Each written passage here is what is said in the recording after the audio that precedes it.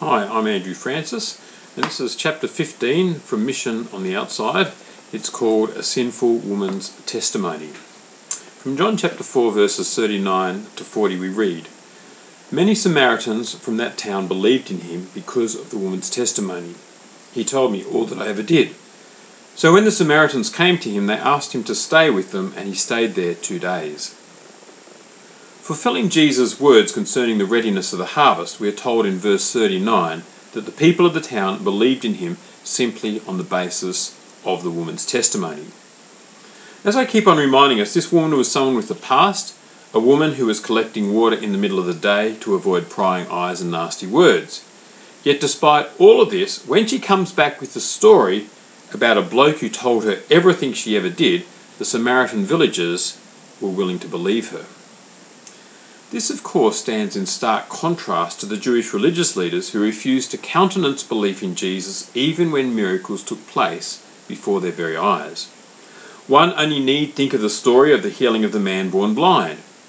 He was first questioned, along with his parents, by the Pharisees as to whether he was actually blind, and secondly, as to the identity of the one who healed him. Even he, a presumably uneducated man who had probably suffered terribly from his disability, could see through the Pharisees' intransigence. I love the way that he ends up becoming quite sarcastic with them.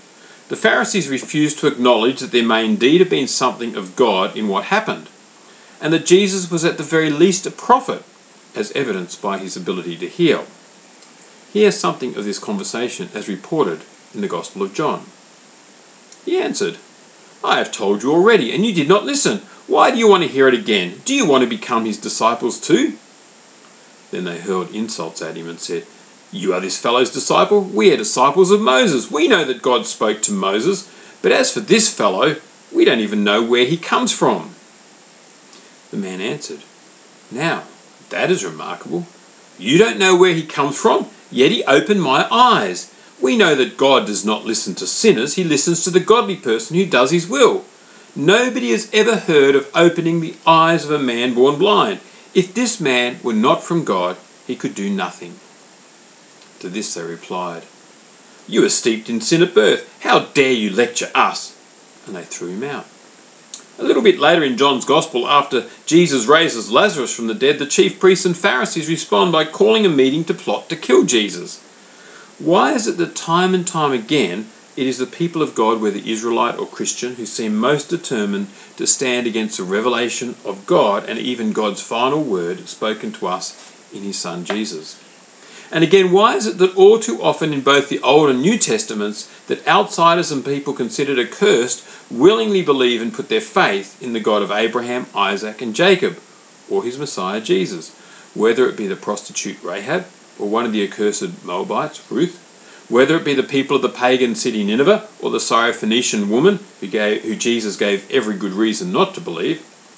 And yet, along with the Samaritan woman and many in her village, outsiders castigated and looked down on by God's people are spoken of as receptive vessels for God's word in Jesus. But this is not all. It is also evident that at this point that not everyone in the village believed. Many would have had good reason for skepticism concerning this potential Messiah, and a Jewish one at that.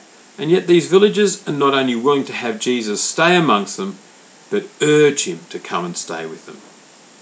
This is a village hungry for truth. The people are willing to put aside their concerns regarding the character of this woman, and they are willing to put aside any cultural or racial bigotry they might feel towards Jesus when they invite him to stay with them. The woman, just like the disciples of Jesus were told to do in Luke 10, had gone before him to prepare the way for his coming. The disciples had been told by Jesus to go ahead of him to every town and place where he was about to go. The woman had also gone ahead. The town welcomed her testimony and then welcomed the one of whom she testified.